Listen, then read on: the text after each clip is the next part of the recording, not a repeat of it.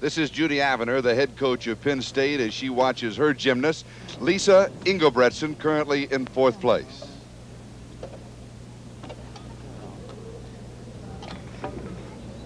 Lisa has good control. It's a nice handstand. Now watch this, Charlie. Free fall over the low bar. Her coach, Judy Avener, looking on. And stand up.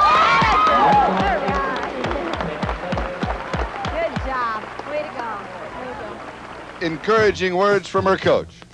Lisa adds a unique move in the middle of her routine as she falls backwards from the high bar to the low bar. Then look at the flexibility as she stoops her legs through.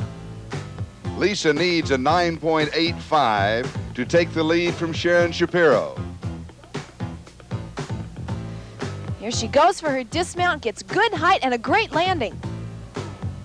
Her score, a 9.35. Her total, 18.55. She's in 2nd place. Way to go. And Judy Avener is pleased with Lisa's performance. Next up is Nancy Jones of State Fullerton, tied for 2nd after the preliminary round.